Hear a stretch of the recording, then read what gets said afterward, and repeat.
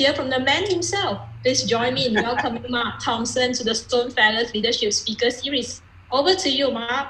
Oh, well, thank you so much. My goodness, I'm so delighted and honored to be being pursued so persistently and insistently during this period. I love being back with all of you, and it's an honor to be with among the best and the brightest there at Sloan and MIT. I feel kind of humbled in your presence, and I'm glad that everyone is safe and sound. And the level of communication and the intimacy of this setting is a great equalizer. Everyone here has a front row seat, and so I'm really hoping each of you will step up and ask questions today. I'll be watching for those on chat as we invite our esteemed guests to speak, so that we can make sure that we answer as many questions as possible, and that we're in a position where if we don't cover all of the questions, we'll make sure that we stay in touch so that we can follow up on each and every one of your questions today. I feel a little bit like you're all on this great adventure, because some of you are starting an adventure wondering what you got yourselves into. Others here are further along in the path saying, oh, great, I'm just finishing at the time we've gone from a bull to a bear market. And others are mid-career saying, my goodness, what did I sign up for? You better be careful what you wish for. I now have more authority, more responsibility, more accountability.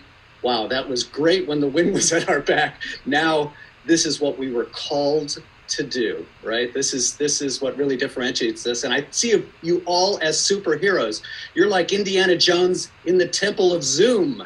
And so I'm delighted that we can be in this kind of more intimate setting to have a conversation about it. And here you asked me to come and speak, and what did I do? I've been Zoom bombing you here with some esteemed guests. And the reason I did that is just for 3 questions I want you to ask yourself. I'm a CEO coach. I spend my time being privileged to be with people who play on the field at a better level of gameplay than I ever have, I'm able to observe people doing things in an extraordinary ways. And I just want you to ask yourself 3 questions. The first principle here, and the reason I needed to bring these esteemed guests with me, is because I need help. I mean, I really need help. I don't know about you, but we all need to have the vulnerability to know that we need to help and we need to grow each and every day. Nobody does anything worthwhile alone. It's not about me. It's not about each of us individually. It's about who we can recruit to the task. And so I don't know about you. I just want you to ask yourself, who are your mentors? Who are you going to recruit to this dream? Who's going to share a point of view that could support you and really help show you the way? And so for every year that's passed, after 40 years of being in business, I've always looked to my mentors, like the people in this room, like Hubert, like Hortense, like the other guests that you'll meet in a moment. I really feel that's a critical question always to ask. Who is your personal board of directors? Who's going to be there in that circle? And don't waste the crisis. This is a great time to do the 3-minute ask and ask for that support and ask for that advice. And as Hortense and Hubert know, I ask for their advice all the time. That never changes. The second question I want to make sure that you ask yourself is about scale. And that's the fact that we all, as individuals, have been called to a moment in time, I think, where every CEO or every C-suite executive, every leader is not the expert in the room. We are all here because we are to be facilitators, as Alan Mulally would say. We're here to be the coaches, to rally a team of people who exceed our capacities and who are able to come together and deliver great outcomes. It used to be that we were the smartest person in the room when we were hired beyond our capacity to lead. We are really here to think about how much we can learn from the people around us. That's the second question. And the third question I just want to ask, have you asked yourself about the role and the reason you want to be leading and the reason you want to be taking the steps towards leadership in an organization? I think just about the time you think you're the boss, you realize you aren't. That the role of the leader is to know that we are here really to help facilitate the many stakeholders in the organization. We are really all about being in a place where we realize that in most cases, the board of directors, not the CEO, is the boss. So there you have a group of executives who contribute so much. You have employees, you have the stakeholders and the customers of the organization. So nobody does anything like this alone. And how are we really embracing and empowering our stakeholders? And nobody knows this better than Hubert and Hortense. Hubert has been the CEO who stepped in at a crucible for Best Buy, the individual who took the big box store concept and reinvented it in an era when online competition was heating up. And you are now in the role of executive chairman at Best Buy. You're on the board of Ralph Lauren. You're vice chair of the business council. Nobody's had a greater opportunity to both face crucibles and challenges and also evangelize the values of the organization as you have, Hubert. So I thought I would start with you. Maybe you could talk about some of the themes that you may have read, many of you, in Harvard Business Review. Hubert, could you talk a little bit about what it's like to step into the role when you realize that it's all about having to lead a transformation in times of even crisis, I would say? I do this, Mark. So, technical question. I think I'm now the host, and I have to click to let people into the room. So if somebody wants to take over this role, that will allow more people to come into the room.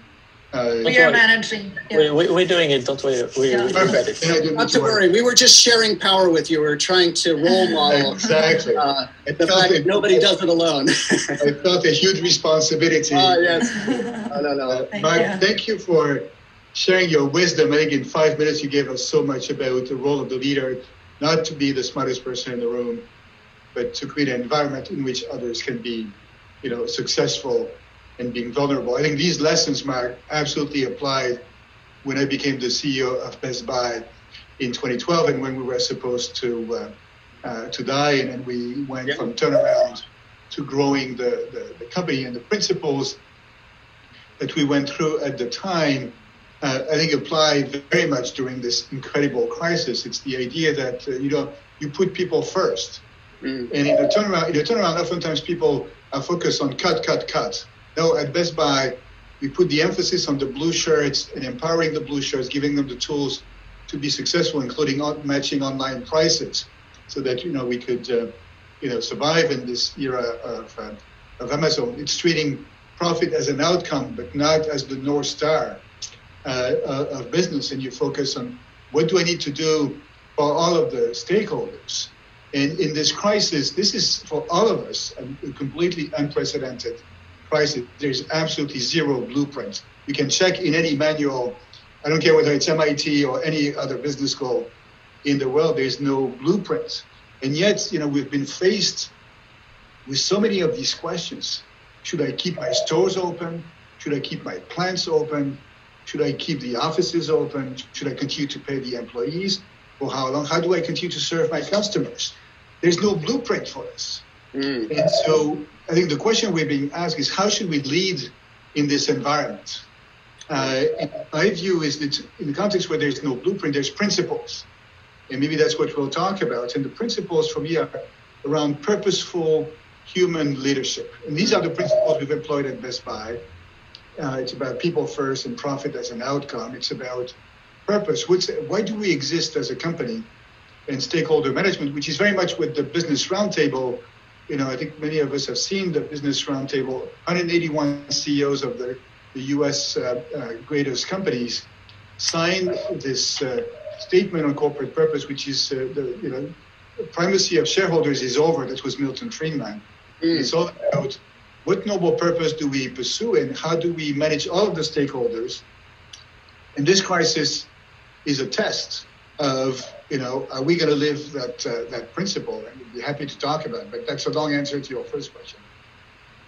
Well, when you think about that challenge at the time, you had to also think about the business model, I would think. It was rather existential. And as you said, you can't anticipate this particular situation that way. But how do you think about having the humility or courage to reinvent a business model? And everyone here is looking at various playbooks over time. How did you go about thinking through what was best and about Best Buy and the blue shirts and the model and what you really needed to change? So it's interesting because the parallelism is great.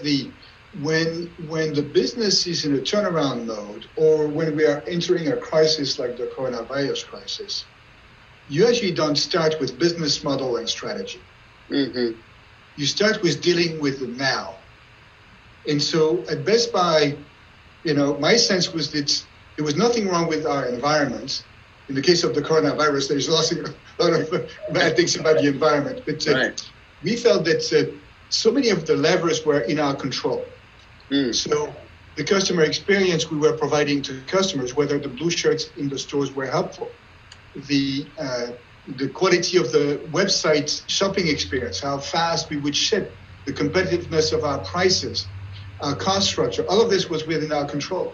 So the first phase of the turnaround, Mark, which we call Renew Blue, blue is the shirt, the color of the shirt of the blue shirts, was all about operational performance improvement, covering all of the stakeholders, the customers, the employees, the vendor partners, the communities in which we operate, and the shareholders, and improving with a sense of purpose and humanity. So, if you take typical turnaround, cut, people get glorified because of the number of positions they've eliminated, the number of people they've fired.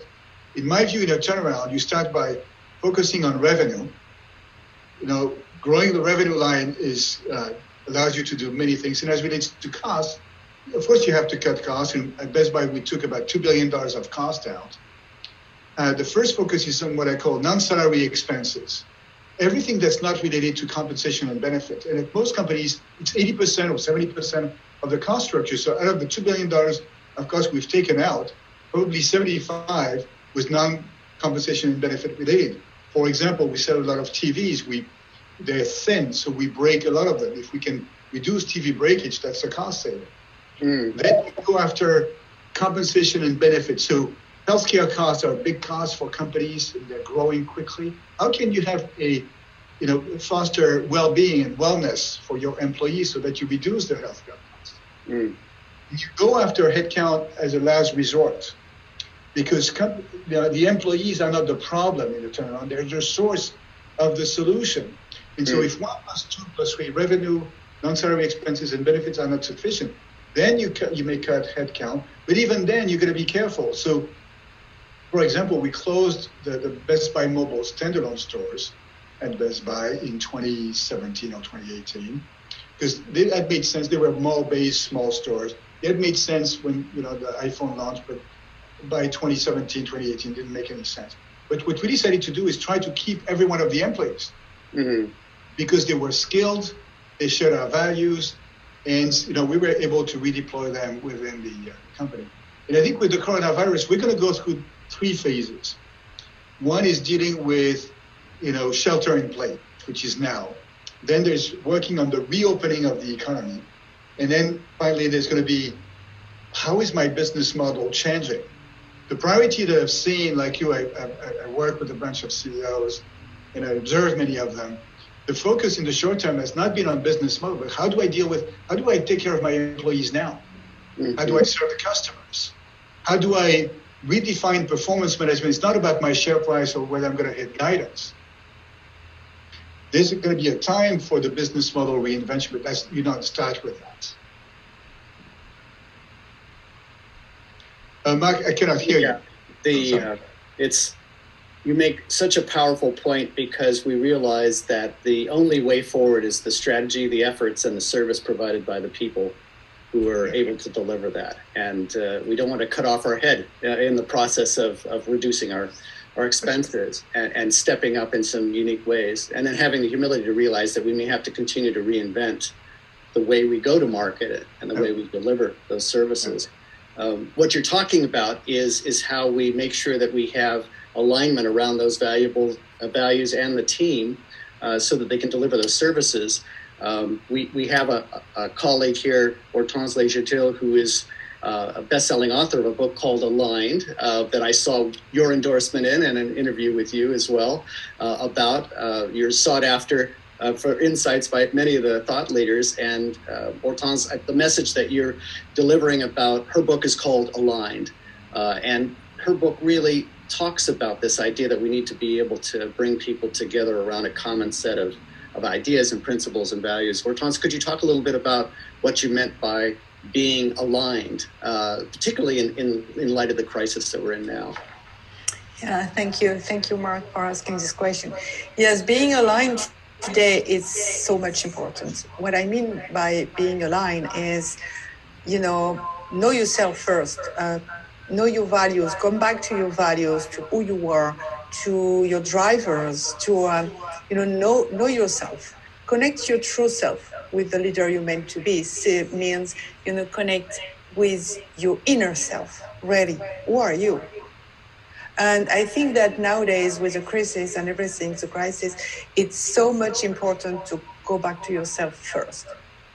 And because if you know who you are going to, and why you are going to go there, or what kind of leader you want to be, you have your true north. And in this time of turbulence, it's good to have your true north and to know who you are. So this is what I think for today. So, and it's really be at the present moment, go back to yourself, and from there you can navigate. Hubert, have you had times when you had to reevaluate who you are? I mean, you certainly now have transitioned from giving power and coaching to the team. Both of you are coaches now, both Hortense and Hubert. How did you go about redefining your role in this next phase of your career as you're now a director? I'm asking you, Hubert, about that transition of what's next and how you went about deciding that, since many people here, and Hortense is suggesting that one might consider, why we really want to contribute at various points in our career. So the question this is raising, Mark, is what's my purpose in life, and what's my identity? Right. So here's the scoop. Even when I was the CEO of Best Buy, I was not the CEO of Best Buy. I was me. Being the CEO of Best Buy was just a role I had for a while. Yeah. And I tried my best to be the best version of myself being the CEO of Best Buy, but that's not my identity. That's not my purpose. And I think as we grow in our career, and anybody who graduated from the Sloan School, has the opportunity to do amazing things in the world. But we have to be clear about who we are and what's our purpose. So what is my purpose in life? It's to try to make a positive difference on people around me and use the platform I have to make a positive difference in the world. That was true when I was CEO of Best Buy. And about 2 years ago, I made the decision that it was time to pass the baton. I'm very proud of having passed the baton to Corey Barry, our new CEO there, and she's doing a fabulous job. My purpose has not changed. I can now use my next chapter to continue to try to make a positive difference on people around me and use the platform I have to make a positive difference in the world. So very concretely, one of the things I'm passionate about, I think we need a reinvention of business and capitalism around the themes of purpose and humanity. The primacy of shareholders, Milton Friedman view of the world, has been poisonous. And the 21st century is a time where we need to reinvent business. And because of the success of Best Buy and the turnaround, I think I've built a platform that I can leverage. So I'm writing a book that's coming out next spring, provisionally titled, The Heart of Business. The idea of teaching at HEC Paris, which is my alma mater, I've endowed a chair on purposeful leadership. I'm going to start teaching across the river from MIT. There's this other school where I think working with others, I can contribute to shaping business education. The way we are successful as CEOs is not because we're the best at spelling the 4 Ps of marketing, right? Or calculating a net present value. It's how we can create an environment to unleash, the effectiveness of many, many people. Coaching and mentoring teams is something I want to do. So these are the kinds of things. Yeah. And Mark, I couldn't hear you because you were on mute. No, I was just asking our wonderful daughter whether she wanted to participate and listen in. So I was. This is the great thing. We beamed into everybody's homes, and I have the humanity. We invite our families. There's no separation between the business world and our personal lives, which was a big mistake that we made last century. We're going to be a different person at work than at home. No, we have a unity of the person, and we're going to be the best leader. And I think Hortense does a great job of talking about this in her book. If we can be clear about who we are and then be the best and full version of ourselves as we lead companies, and building human connections, genuine, authentic, human connections at a company is what fuels human magic. And that's not related to NPV calculation. The step that you're taking to help evangelize that, nobody could do that better than a chief executive who's been celebrated as being very successful at what he does. And you've noticed this, Hortense, as you've observed CEOs in terms of being able to get connected with that sense of purpose. When you're in a crisis particularly, that feels existential. And we're having abundance of time of being sheltered in place. It makes you start to consider that. I mean, how do you keep alignment going, Hortense, when you're getting cabin fever or when you're hungry? I mean, it's great for extroverts like many of my friends when they can be with everybody every day, and it's great for introverts like me when I can beam in and out of contacts like this. What's your advice for keeping that sense of alignment in these circumstances? Oh, I think that you have to hit the pause button and take your time, take a step back to again think about your values, who you are, and what you want to do today. How do you want to participate to the future and how you can imagine everything. So listen to your intuition, go back to your role model, and think about, you were talking about the mentor. So look at your mentor, or I have echoes in my...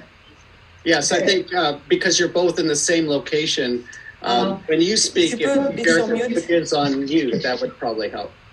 Yes. Okay, thank you. Yeah, it's good. Sorry. So go back to yourself and to think about, because when everything, you can go anyway, we cannot go outside. So go inside of yourself. You are going to find everything inside of yourself. So refuel. Take time to refuel. To I don't know. Everybody is refueling this, different way. You can exercise. You can meditate. You can listen to music. You can cook. You can whatever. But spend half an hour per day just to stay with yourself, without thinking and overthinking. Try to focus on what you can change, and not and be at the present moment, and not too much at, oh my gosh, what's going to happen in 1 year, in 6 months, because we don't know. So we don't know what we don't know. So think about, what can I do today?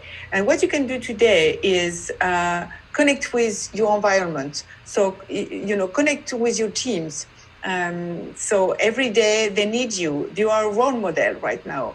So you are, as a leader, you are a role model. People are looking at you. So take care of those people.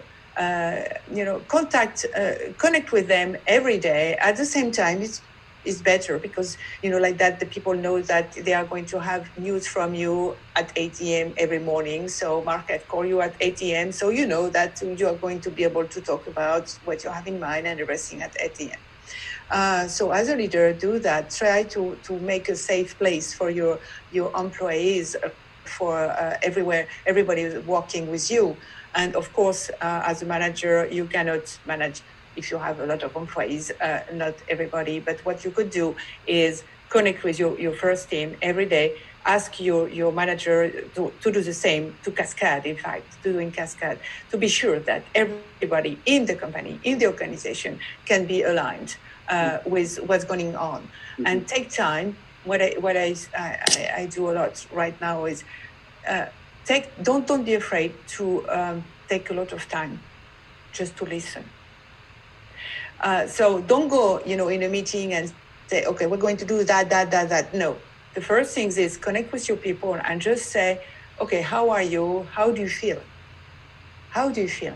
And give time to people to answer, but to really answer, because this is the only way to help others and to stay connected all together, because everybody is feeling the same. Everybody has fears today. Everybody is afraid. Like that. Everybody. You cannot say you are not afraid. That's not true. I am afraid too. Everybody's afraid. And especially when you realize that you can really be affected by this virus, and the economy, we don't know about anything building tomorrow. So when we don't know, okay, go back to yourself again, and from yourself, connect with the environment and others. So it's really human connecting with human. It's really alignment of alignments. So this is things that I can. Yeah, we have to start with the others in the room. I know, that's why. we have to start with everyone that we're touching every day, as you say. Sorry. So critical. Yes. No. I thought it was over. My time was. No. Well, I do want to thank you and Hubert for those preliminary thoughts, and we'll be taking questions throughout this that we can integrate in the dialogue. This principle of being able to start with yourself and understand why you're being driven to take this path today, and that sense of purpose is more important than ever. And realize that everybody else who's coming to the table, it's your job to find out what they value, believe, and how to respect and integrate them into your organization and into the goals and purposes that you want to drive. We have joining us another great mentor of mine. It's a privilege for me to be able to have people who have taught me so much join us today, who have extraordinary experience. Mark Fields, I think you're with us now. Mark was CEO of Ford Motor Company. He's now got a constellation of CEOs that he's coaching at the private equity company that he's a part of. He's got a whole portfolio of individuals who are now looking for direction, either being in the first steps of their career or who are mid-career, and those who are wondering what they got themselves into. Mark, I thought I would start off talking about how you manage the transformation that is necessary for yourself and for an organization when it's going through periods like this, and what you're really telling some of the CEOs that you're guiding now based on your extraordinary experience. Thank you for being along, Mark. Well, thank you. I think amongst the advice I give folks is, in my career at Ford, I usually went into really bad situations and had to make them better. Obviously, the biggest one was when we had the Great Recession back in 08 and 09, and we had to completely restructure our North American business. And when you're in this kind of crisis, I think, obviously leadership counts all the time, but in this particular time, it counts even the most. And the biggest piece of advice I give is, listen, you want to be as consistent as a leader in a crisis as you are when things are going well. Because people they're watching you. They're watching you, how you say things, your body language, and folks are really smart. And if you're trying to fool them, or you're trying to manipulate them, or, try and spin a different reality, people will pick up on that, in an nanosecond. So just be yourself and be consistent, every day, even though you're going to have good days and you take 2 steps forward, and you're going to have bad days where you take 3 steps back. But as long as you know where you're heading when you come out of this crisis, it's like a sailboat. I'm not a sailor, but I know you put the rudder in and you tack back and forth because you want to get to your location. Think of it from that standpoint. But that's one of the biggest pieces of advice I give folks. And, amongst other things that you're doing in the near term, right? Because, many businesses that were focused before the pandemic on long-term growth, now you're thinking a lot around short-term and how to protect liquidity and doing all the things you need to do and keeping your management team together, making sure, you get intelligence on a daily basis, you can act fast. But, one of the other really important things as you go through that is give yourself perspective and just over communicate with your organization. There's that great saying, you know, communication only happens in the eye of the beholder. And so, you know, that daily feed or bi-weekly feed or whatever the appropriate amount is to give your folks context for what is going on, where is the company, celebrate the small wins is just so important in a time of uncertainty. When you think about this particular crucible, and before we lose Hubert and Hortense, I wanted to have them weigh in on this question too, because Mark, it really provoked an important concept there about self-awareness and avoiding self-delusion and over-communicating with people. Hubert, just before you arrived, was talking about writing a book around purpose and redefining what purpose means. One of the questions we got from a Nirban who's in the audience today, who's in India today, was talking about the natural conflict between shareholder value and being an empathic leader. Or is it really a conundrum and a conflict? And maybe we start with Hubert and then come back to Mark. So Mark, I've learned many years ago from a client that 98% of the questions that are asked as either or are better answered as and. Should we take care of the short term or the long term? Both. Should we take care of the employees or the customers or the shareholders?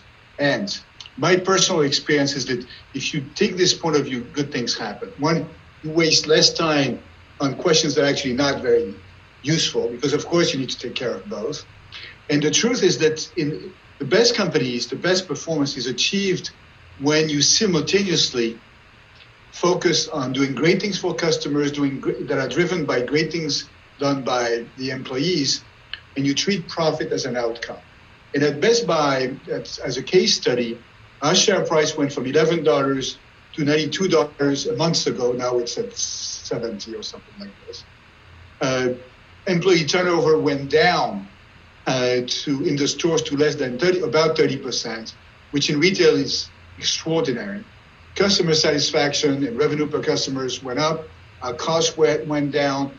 Our relationship with our vendor partners has blossomed. As you know, in the Best Buy stores, you know, we have stores within the stores. We have partnership with the world's foremost tech companies, including Amazon. Amazon as a kiosk in our stores, and we've done an exclusive partnership with Jeff Bezos, where he's given us the exclusive rights to the Fire TV platform to be embedded in smart TVs, and they're only sold at Best Buy or by Best Buy on Amazon.com. And so by embracing a clear sense of pursuing a noble purpose, which in our case is not selling TVs, but enriching people's lives through technology by addressing key human needs, and embracing all of the stakeholders and treating people as the engine, the center of the company, that's how you achieve extraordinary results. And I think as often as you can, if you can refuse these zero-sum games, you're going to be better off. This is an expensive view of the world, and that's how I believe you actually do it. So, and shareholders, I've told our shareholders at Best Buy that the purpose of Best Buy was not to make money. It was a necessary outcome. And they said, no, we understand. And the idea that you're under short-term pressure from your shareholders that leads you to do the wrong things, that's in your head.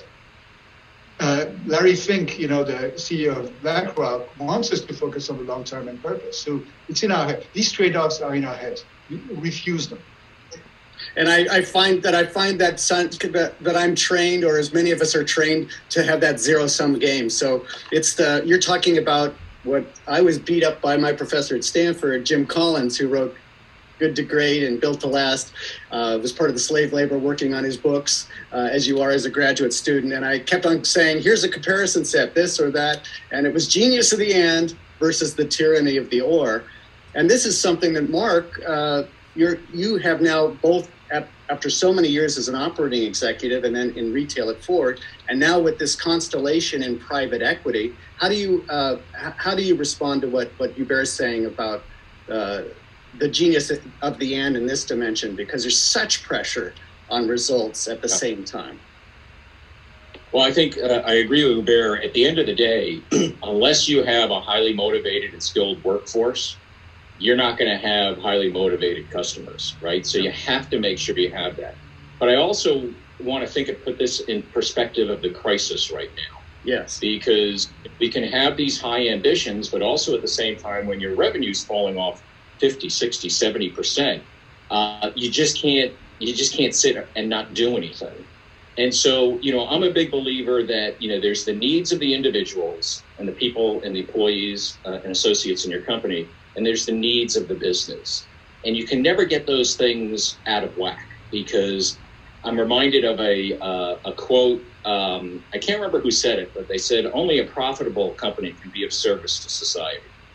And, from that standpoint, I think, as you look at this crisis, this is a great opportunity for CEOs to think about this as not just a restart of the business, but a reset of the business, and being able to prepare for the changed world and understand what does that mean for your business, for your customers, for the industry landscape. And it's a great opportunity to ask questions, really tough questions of yourself, of your company, like, is this the time now to exit unprofitable product lines? Should we be divesting non-core businesses?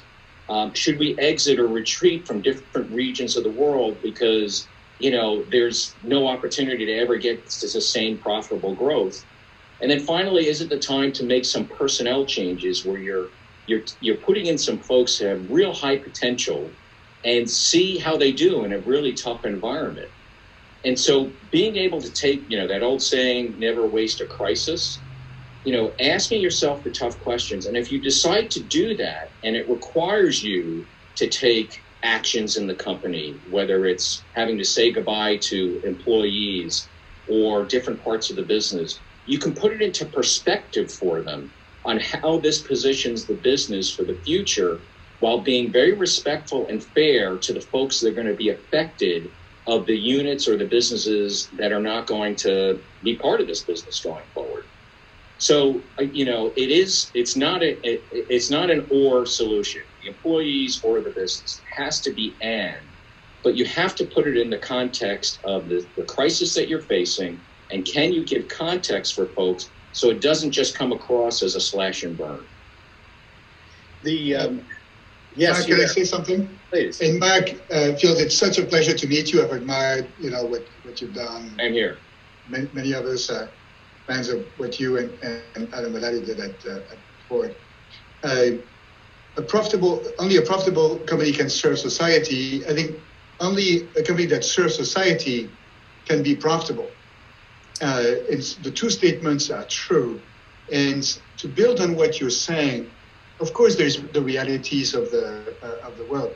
To the extent that we can be driven by a noble purpose in what we do, and treat profit as an outcome and not as the primary function to optimize. And at Best Buy, I've sold businesses, I've closed businesses. So you need to do some of this based on angle.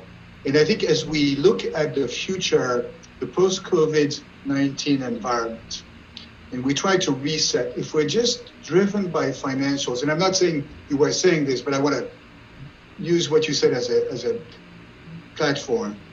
We're going to be a smaller company. There's going to be a lot of smaller companies. I think if we go back to why do we exist and reinvent the business on that basis, then we can grow companies. As an example, and then Mark Thompson, I'll shut up and leave. But at Best Buy, we said our purpose is to enrich lives through technology by addressing key human needs. This is what has led us to begin a new business, focus on aging seniors, helping aging seniors live at home longer independently, which with the benefit of this crisis, you say, oh my God, that's a great idea. So we put sensors in their homes, and with remote monitoring and artificial intelligence, we can monitor their activities of daily living and then trigger an intervention if they don't drink enough, not sleep well, and so on and so forth. And we're saving lives by doing this. That's a service that's not sold in a store. It's sold in partnership with insurance companies. And that's a huge growth opportunity for us. We came up with it because we were driven by the sense of purpose with customers. And so my conviction is that if we start with purpose and see people, as you said, Mark, as the engine of the business, then we can do great things. And yes, from time to time, we'll make up the decisions. You know, yeah, I think, I completely agree with that. Listen, at the end of the day, your sense of purpose is so important in good times, just as it is in bad times. And to your point, at Ford, when we went through this, massive restructuring,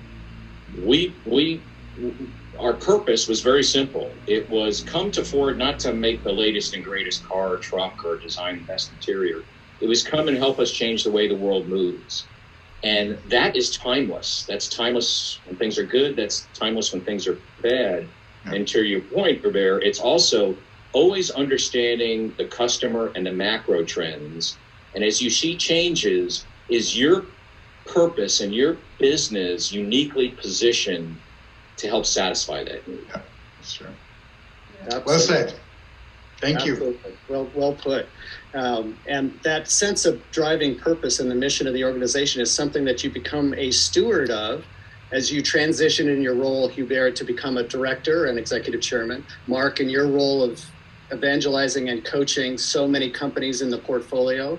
And Mark McLaughlin has joined us, who was CEO of Palo Alto Networks, an iconic company that impacted the world from Silicon Valley, although it looks like you're in Switzerland today, or maybe that's that. And now is chairman of the board at Qualcomm, another company that has certainly faced a set of crucibles in the last few years, taking both a leadership role in transforming communications technology, and at the same time, Mark, I mean, you assuming the role of chairman there at a time when there was quite a bit of a set of challenges that were affecting Qualcomm, the semiconductor industry, and feuds within the industry and outside and so forth. Welcome. Thank you for joining us. I don't know if you've had an opportunity to meet Hubert and Hortense before, but I'm glad to get a chance for you guys to virtually connect again. Thank you. Thanks, Mark, for having me. And Hubert, it's nice to meet you. I'm a fan of yours. And Mark Fields and I, we go way back on the Qualcomm board together. So you've got really two great guys here. They've been you've been there for a very long time in many of the transformations and the crises that Qualcomm has faced. How would you characterize, we were talking earlier at the beginning of this program, anyone who tells us that they've been through a situation like this one is not being completely genuine. You all have had the distinction of having to face both existential crises and also transformations in businesses. How would you characterize what our current circumstances are in terms of the way you're thinking about the business and governance of Qualcomm? Well, sure. Yeah, I think it's to use the words unprecedented or whatever the extraordinary, right? Are these absolutely the right adjectives to apply to the situation? I think you have to go way back in time, to find anything like today. And from a business perspective, even if you went back to the Spanish influenza of 1918, the world's not nearly as connected. Or wasn't then as it is today, right? So things are, it's an extraordinary circumstance, and the interconnected the world is at a level that's never seen before. So truly global in nature, and the impact's going to be, I think, pretty long and deep. I think from a company perspective, we went from a period of, maybe over 2 to 3 weeks time where, most CEOs and directors, whether it's public companies or private companies, even more focus on this for private companies, of course, we're talking about what kind of impact do you think we might see on the business to what's the cash on the balance sheet. And those are two very, very different conversations, and just shows how fast things change from, what's the impact? Are there things that we're going to be able to do competitively that are to our advantage? We can use this opportunity to our advantage to, will we survive the situation as a cash statement, right? Cash flow statement. Even very big companies, depending on what kind of industry you're in. I can tell you, and Mark knows, from Qualcomm, one of the things that we did right away at the Palo Alto Network from executive chairman, stress testing cash flow. Both companies are extraordinarily healthy, have a lot of cash, so it's that may sound a little crazy, but to imagine that many, many companies are going to go into a period of the next 6, 9, 12 months of down anywhere from 20 to 50% of sales is not only not crazy, it's highly probable, no matter what your industry is, right? So I think the focus for directors right now has to be a number of things like the safe health and welfare of the employees. How do we maintain as many employees as we can as long as possible? A lot of the objectives we just heard Hubert and Mark speak about. But in addition to that, you have to kind of go into the bare knuckles right now as to, what's this actually going to look like? What's cash flow break even look like? Right? And do we have enough cash on the balance sheet? Do we raise cash? What are your debt covenants right now? These are the questions that people are actually asking in the boardroom. So those are the right ones to ask. When you think about the fact that we have people who are in the room virtually right now across the globe who are participating in programs through Sloan and MIT, some of them are just getting started, some of them are just getting finished, others are mid-career. And it looked like a sure thing to be able to just transition and lead in the workforce. And now you have a set of challenges that are so unprecedented. You've got all these experienced people on this call who've had decades, who've gone through many crucibles, and we've never faced the same thing. How would you have them think about the work they're doing and the way they should be crafting their career at this point? You've coached so many people, you've been through many crucibles, and I think even you and your spouse met at West Point, so you both know discipline and adversity and engineering and how to work the problem. I'd love for you to characterize that as stepping into their shoes for a moment. Yeah, I guess the advice would be, and it'll sound kind of trite, but it would be the case, is to be flexible and not have predetermined ideas as to what you're going to do, what you thought you were going to do. And, for my personal professional career, I can think of 3 examples of when the world changed very dramatically and, the plans that I had and the organizations that I was involved with literally went out the window, and you just had to kind of start over with the new set of assumptions of the cards that the world dealt you. The first one was actually right out of West Point. I was just joined the Army. 1 year later, the Berlin Wall came down. One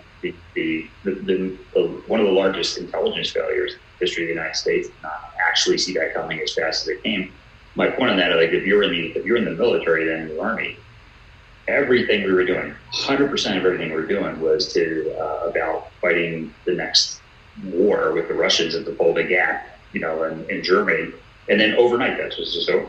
Like you talk about having a giant organization called the DoD Search for a Purpose, right? In 1989. And it was really, really interesting to be, just joining that organization at that time and to see everybody going through all this analysis as to what's our purpose in life, what are we going to do next? Then, the next thing for me was the .com bust.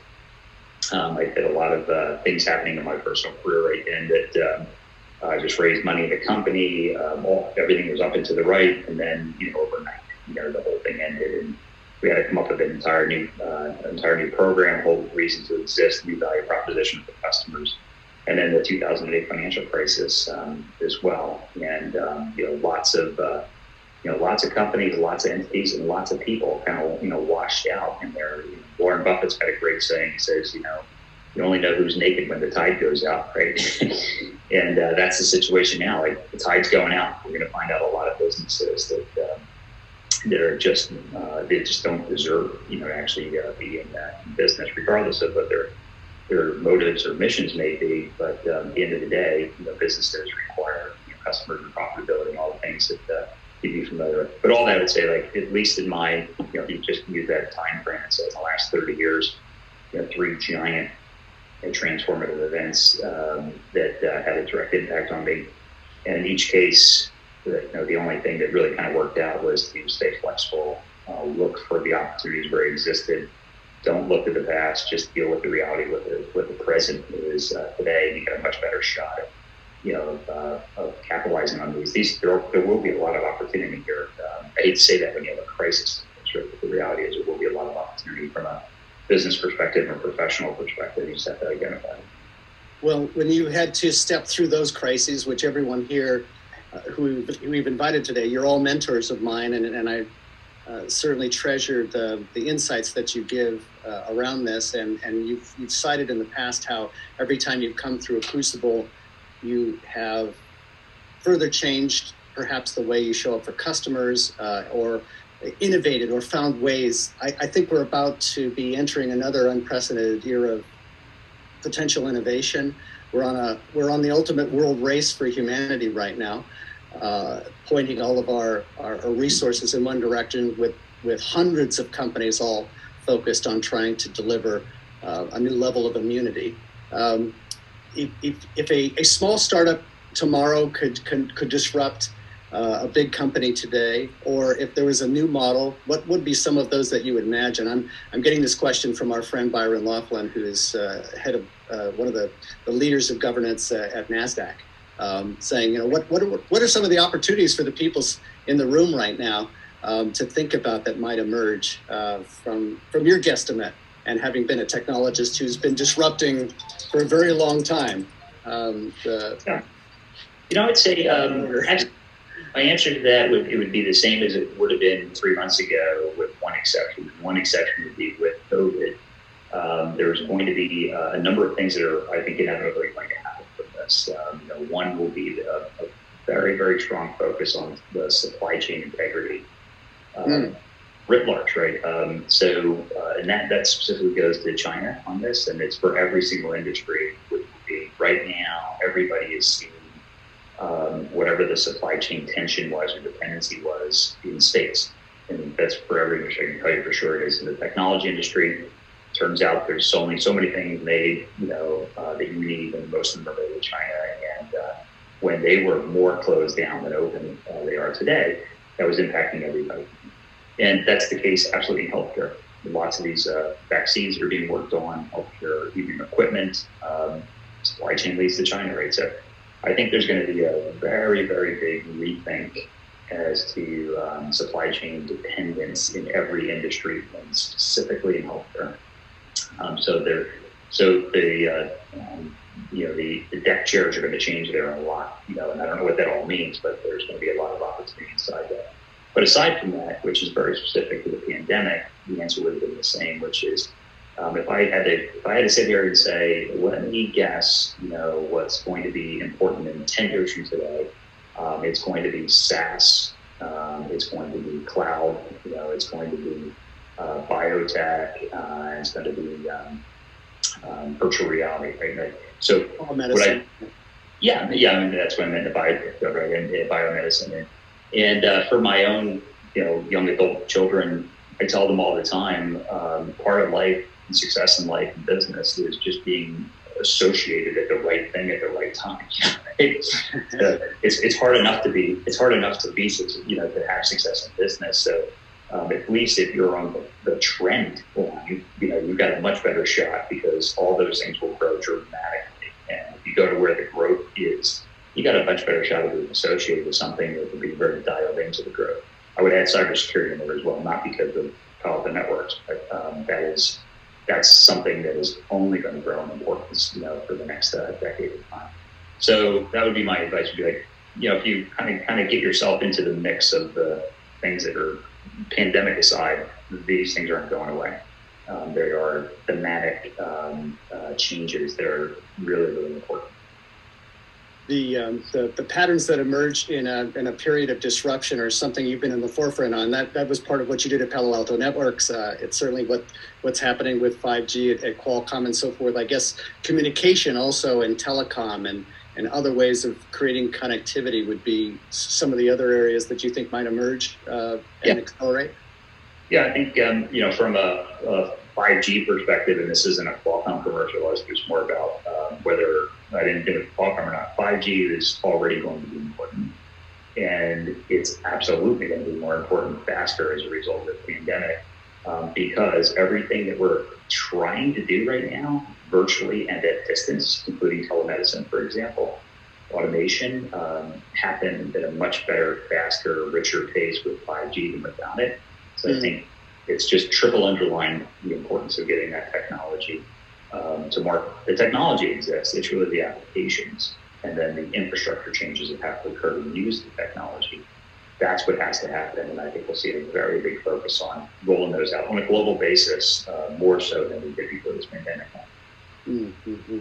The sense of acceleration of change. All of you actually have mentioned at some level how this is a time when we have to get reconnected with what's important to us, and then connect it to how we can serve others, where we can have impact, and the technology being a facilitator of that, being the connective tissue, that we aren't the producers of profit. We are those who are trying to create a dividend that's a profit that comes when we serve at a higher level of purpose, and that coming out of this crisis, many of those changes or opportunities actually are accelerated in unprecedented ways. We've just had joining us another mentor of mine, in addition to our two Marks and Hortense and Hubert. And thank you all for indulging me, because I started this conversation about how I need a lot of help, and all of us always do throughout our lives and career, and it comes from coaching and mentoring from people like you who've had a front row seat your entire lives, and you've always had a great community of advisors as well. So you've role modeled that. Nobody does anything worthwhile alone. And we have joining us Enrique Lores, who's the newly appointed CEO of Hewlett Packard HP Inc. And Enrique signed up at a time when he might also ask himself, like many of you in this room, what did I sign up for? Because he has had the opportunity to be thrown into a series of transformations prior to COVID. Over a 5-month period, I think you've had everything except for the locusts, and shareholders and interested parties from all over the world. Enrique you can see him here if you happen to be able to observe him as I can. Enrique and I think the last time we had dinner outside together was in the backyard of the original garage that we all think about when you say Silicon Valley. There was an actual garage. It's a one-car garage, and it's the screen share that Enrique has behind him right now. And we had a dinner in the backyard where we had chief executives sitting in a circle talking about how we really wanted to show up for this next leg of the race, how we wanted to continue to reinvent ourselves and get advice from each other in new ways. And Enrique, you really impressed me as a person after decades serving in regions around the world, how well-tuned you are into the cultures and the diversity and the differences that bring us together in the ways that you want to reinvent HP. You heard the last question, I think, because you joined us a moment ago, and I'd love for you to weigh in about how you're thinking about taking an iconic brand, an iconic company that really is the origin of what we call Silicon Valley, and taking that yet into its next set of generations going forward. Thank you for being along, Enrique. No, thank you, Mark. And actually, it was great listening to Mark, because it was like if he had been in our board, because many of the conversations he was describing are actually the same conversations and same discussions we have been having in our board during the last 2 or 3 months. So clearly, many companies are reacting to the current situation in a similar way, and we are all facing similar issues, similar dilemmas, and we are probably making similar calls as well. In our case, what we did when the crisis started is we realized that we didn't have a recipe for this. This is something that you don't learn in school. There are notebooks. And we thought that the only way to really manage the situation was to focus on our values, really make sure that we stay true to our values and use them to guide us and to guide any decision we have made. And we have been using 2 key principles during all this time. First, we think that this is the worst situations are the right time to make the right decisions. And we have been really focused on that. And second, we have also looked at the crisis as an opportunity to do better. And based on these 2 things, we have both defined our short-term reactions, but are also looking at what do we need to change in the company to be a better company when all this is over. Because what it is clear is that this crisis will be over at some point. The only question is how strong every company will be when this happens. And I think all of us want our companies to be stronger when all of this is finished. When you think about the theme of being stronger and redefining it, it's interesting how, while we often talk about reinvention along the way, I don't know about you, but I've not always had the courage to take the advice that I needed to continue to grow or develop new skills or do a better job of connecting with my customers. And a body block like this one is one that is hopefully a wake-up call to think about ways to do better and have maybe a little more moral courage because I have to change. Talk about how you've been helping the organization change, because it's gone through many lives, and it's now serving in some unique ways. Yeah, I think actually this situation is a call for action, and we are using this to really identify that over time will grow, and at the same time, what do we think that we need to stop doing, because the world is moving in a very fast but also different direction to where we thought it was going to be moving 6 months ago.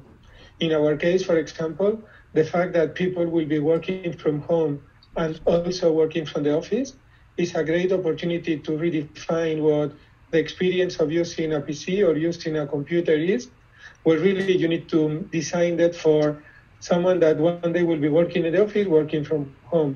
This is clearly a big opportunity for us. We have also been working for some time in 3D printing and digital manufacturing. This current crisis is showing how important these technologies could be in a world where supply chain will not only be defined by cost, but will be defined by cost and resiliency. And all companies are going to be looking for more flexibility. So we are looking both at the portfolio, changes we do in the portfolio, but also at changes that we do in how do we work internally. We are looking for ways to really make it more flexible for employees to work from the office, work from home, which opens an opportunity of redefining our real estate footprint, which for companies like us is a very, very significant investment. We are looking at our supply chain, and Mark was mentioning this before. We have a supply chain defined in a very stable environment where we could make decisions that really help us to reduce cost. If we think about a world where there will be trade tensions, there might be impact from climate changes, we could be facing similar health crises in the future, we need to change the balance between cost and increase resiliency as we redefine supply chain. It's a big, big effort for us. And at the same time, when we think about how do we reach customers, how do we go to market, clearly traditional channels are being very significantly impacted. Even companies like Best Buy are reshifting their focus towards online. And this is something that for vendors like us is another big change that we need to accelerate and that we need to drive. So again, the crisis is an opportunity of redefining our portfolio, but also how do we work, and some of the key core decisions we'll be making in the next weeks and months are really going to be driven by this need to change and this needs to adapt. I think about the discussion. You just mentioned Best Buy as the executive chairman of Best Buy, and having gone through the journey over the last few years. If there's anything I can do with selling a lot of your products these days, I completely agree with you that home office equipment is a big trend. And, anything I can do for you. Thank you. The opportunity that you just represented just now about partnership, I'm seeing the emergence. I don't know about everyone here who's been in contact with organizations during this crisis. I know that's certainly true for Hortense and both Marks and for Hubert. Enrique's talked about this with me many times in the past about finding and redefining competition and partnerships and looking at a changing landscape of who we partner with. Where there's co-opetition, a healthy way of continuing to grow together and partnering at scale in new ways. Mark, there was a question in the chat room about how should we think about competition in this time of crisis? Should we try to push them or not? And one of the thoughts I would offer, and I'd be interested to see what others are thinking, is that an excessive focus on competition is actually not healthy. Being driven, like Enrique just did, on what problem are we trying to solve in the world? And so being incredibly driven on what purpose we're pursuing and what we're trying to do for customers. And then looking at how we can creatively partner with others is a much healthier approach than a zero-sum. It's back to zero-sum games. Let's focus on solving problems, partnering with others.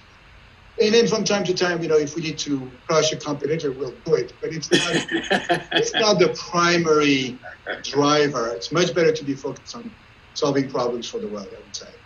I think we are seeing that in two different things. One is in how do we redefine our business going forward? And I think all companies have realized that our businesses will have to change.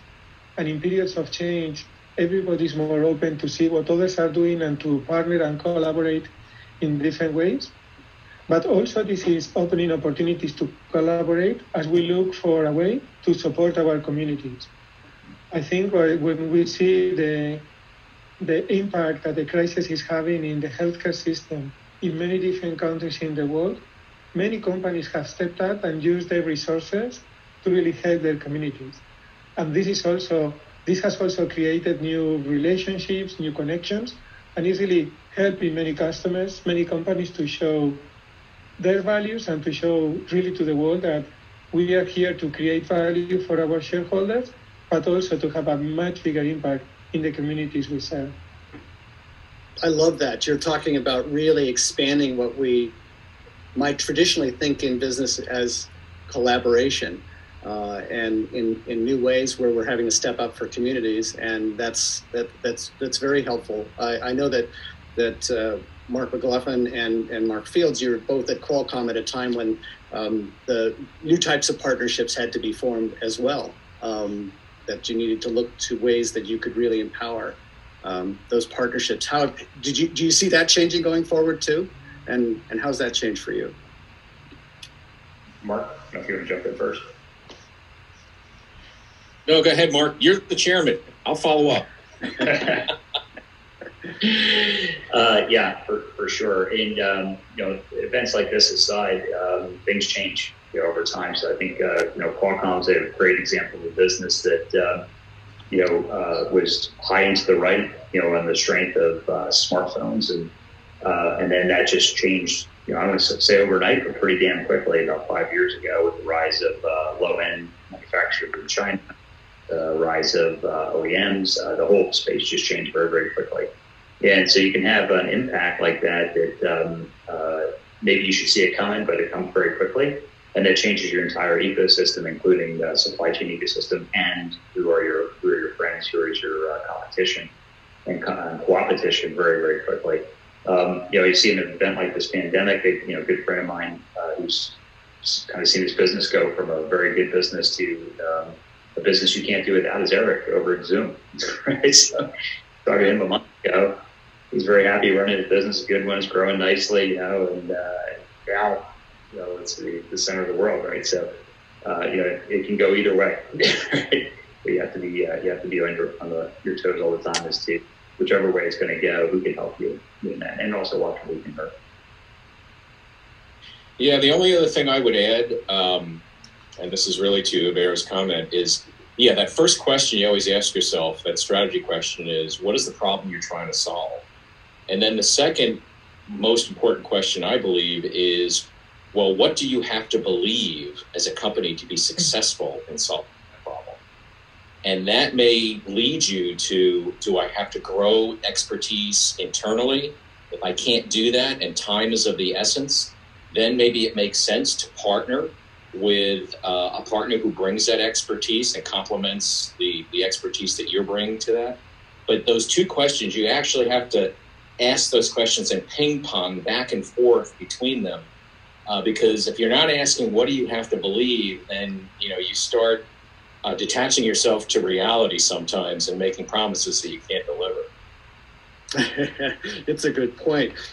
I think about each of your careers, and Enrique, knowing that you've been with the organization and seen an entire arc of transformations through HP during your lifetime. How have you collaborated to ascend to the next level in an organization? Because As our good friend Marshall Goldsmith told us, what got you here won't get you there.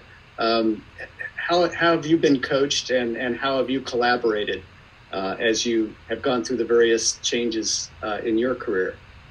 I think a very important thing is to be able to get a trustworthy relationship with your peers and with your teams. And I think this is even more important in a situation like the one we are going through. People need to have confidence in you, need to trust what you say, which means you need to be very transparent, very direct, very honest. And this is difficult in a period of time when, like now, from one perspective, we want to show optimism to the organization about the opportunities that we see, but we also need to acknowledge that we are going through a very difficult situation, and some tough decisions are going to be necessary in the next months. And being able to maintain both a clear tone supporting that and driving the organization and bringing the organization with you is something fundamental. And I think it's something as you grow in any organization, you really need to build, because at the end, the value that we bring is the value of bringing our teams with us. Make sure that they have confidence in the direction that we are taking and that trust what we are going to be doing in the future. Hortense, who wrote a book called Aligned, Enrique, was talking about that at the opening, where that alignment, and Hubert was anchoring this as well, saying that, you know, if the first thing is that we have to cut our way to survival, we won't have the team that we need to lead us into the next chapter, or have the remarkable level of innovation that's necessary and confidence that's necessary to come up with the next idea. Enrique, when you've collaborated in the past and you've had a new technology, I think about 3D, for example, that had some traction and now has had some mission criticality to it in the way that Mark McLaughlin just talked about Zoom. Could you share a little bit about how that comes about with collaboration? Because the problem I've found with innovation, and it's the innovator's dilemma, usually we don't welcome, or success isn't always the great teacher, right? It can be difficult and we often reject new ideas. Hopefully in a crisis we become better able to hear some input that might be imaginative.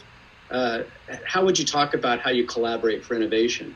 I think in this case is to acknowledge that big changes like what Mark was talking before with G5 on what we're trying to do with 3D printing cannot be driven by a company alone and require a full ecosystem of partners, a full ecosystem of companies supporting that. In the case of 3D, we need to collaborate with designers of products, because we will want 3D to be adopted by the manufacturing industry. We need to work with the designers of cars that are now designing cars that will be sold 5 years from now. We need to work with providers of materials that will be created, that will be used to create the parts. We need to work with software providers. So it's really a full ecosystem that you need to drive and that you need to energize and support and put behind the direction that we are trying to do. And it's really about showing the value that we can create for our customers. As Mark was saying before, really focus on the problem that we are trying to solve and why we can really have a big impact, because the solution we are bringing to market has much more, will drive much more value to customers. I love that. I think the current situation is actually helping to show how many of the things that we have been talking about now are becoming real. It's a great example of the flexibility that some of these new technologies are bringing to the market. Forcing them at a higher rate. I've been integrating some questions that I've gotten through the chat box as we've been going here that have helped amplify the many great points that all of you have talked about just now. And one of the questions we got from Nelson was, many companies have been discussing the kind of workplace of the future, which we've been accelerated into now, and how automation and AI will affect that future workforce. Do you think that it's a time, as he says, to think in terms of how we include employees, especially lower level employees, into the decision-making process, how we can get the wellspring of ideas and innovation from what we would describe as the lowest level to the highest level in an organization? That's always a hard thing to do. Actually, absolutely, yes. Something we have seen happening during the last years that now will intensify is how important the opinion of employees when equipment is bought by companies has become versus what it was 5 years ago. 5 years ago, for example, all decisions about PCs, printers were done by the IT department. And they bought and they decided what PCs to buy. Today, they listen to what their customers, what their employees want. And this is why if we think about how the design of PCs have changed, industrial design has become so important. Products being light has become so important. And I think we are going to enter now in a new phase, which is not only about the equipment that we provide to the office, it's really about how do we support customers and employees to work more effectively from home. What type of solutions do we need to provide? What type of experiences do we need to provide? For us, this is really within the crisis, is really opening this opportunity and actually accelerating many changes that probably were going to happen also, but now will be happening in 1 year versus probably 5 or 6 years before. Mm-hmm. How would others among you, of our guests, esteemed guests, talk about how you let the information flow from, as Enrique is saying, that's the microphone we have in front of the customer who's suffering and struggling with our user interface, struggling with our service, the point of contact, who we usually instinctively in the past had maybe listened to last, is now the first person we're listening to. How have you all thought about that? There's two parts in this question. One is how do we involve the employees, in particular the frontliners, but at all levels, in the formulation of the strategy, the decision making. And then there's a separate question, which is, should employees be on the board of directors? On the first part, I would say absolutely yes, that's essential. In the 20th century, the model was you take smart people, they work on the strategy, they come up with a strategy, you come up with an implementation plan, you cascade it down, you put incentives in place, and hope it works. That model doesn't work at all anymore. So co-creation of the strategy, listening to people on the front line, giving them the autonomy to make a lot of decisions and pushing decision-making as far down as possible. There's many ways to do this. I think it starts with helping everybody at the company connect what drives them with the purpose of the company. And then if you do that, then sort of all sorts of magical things happen. As relates to the board, I think it's a very different question. I don't believe, and the law depends a little bit on the state, and certainly things vary around the world.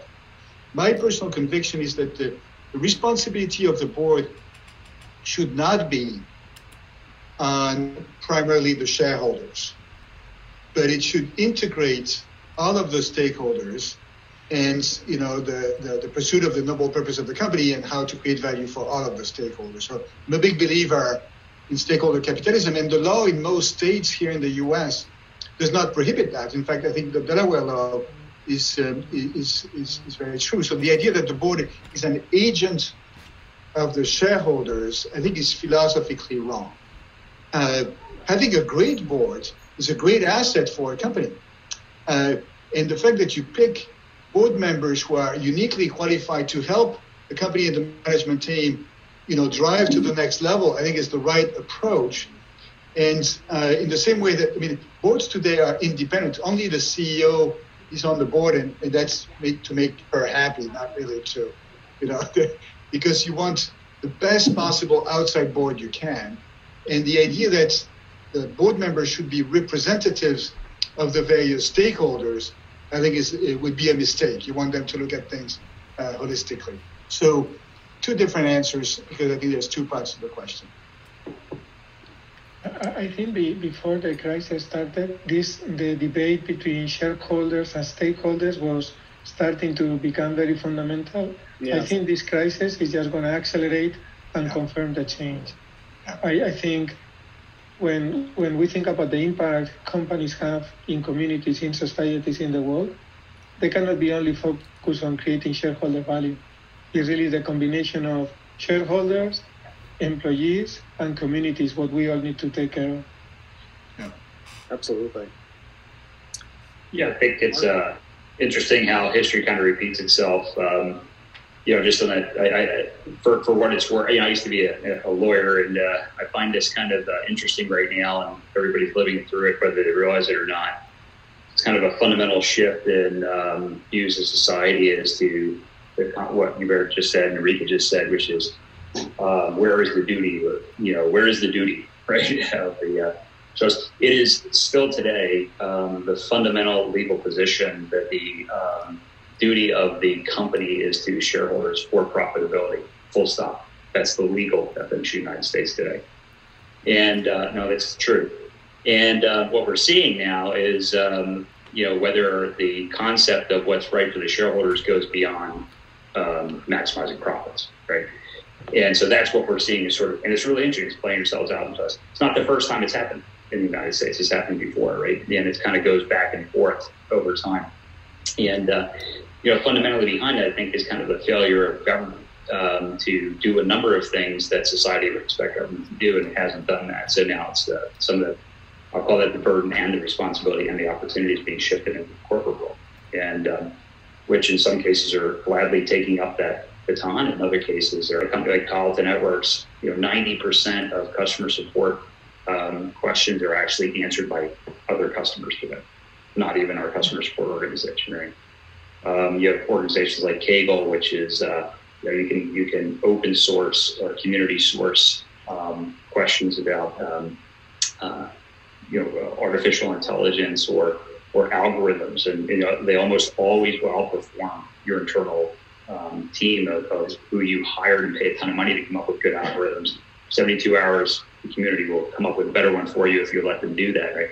So I think there's a whole bunch of examples, including employee communication upstream, as to where the technology is there to crowdsource answers, for folks.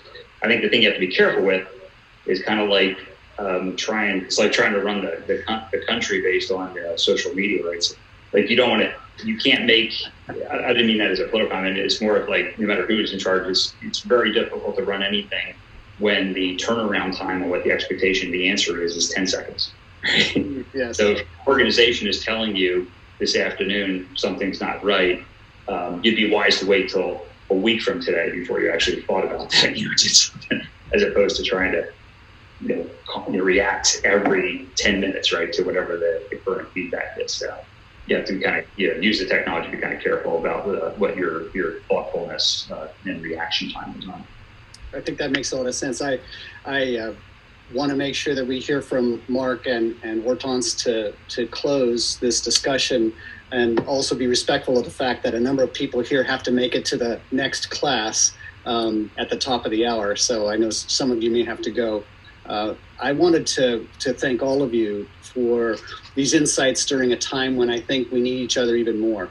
We need the advice, we need the support, the collaboration and partnership, and also the help in being self-aware of how we can grow and change and develop those skills and show up for this next leg of the race in a new way. Mark and Hortense, did you want to add something before we close?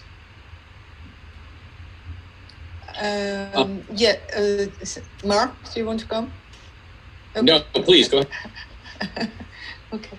So yes, I think that we talk about the purpose, and we talk about our why and what drivers. I think this driver, the why and the purpose, is really the glue between the head and all the company. So between you as a leader and all the company, and I think this is to connect with them. This is the best way to do it. So this is what we said today, and everybody said, I think it's the same thing. So it's so important to really understand your why, your purpose, your driver, and what you want, what you believe in, and to connect with others. So this is, I think, the main point I would today. And ask people, we're talking about including people, including your employees, and ask them question and what they think. I think that today we have to maybe open and go out of the box.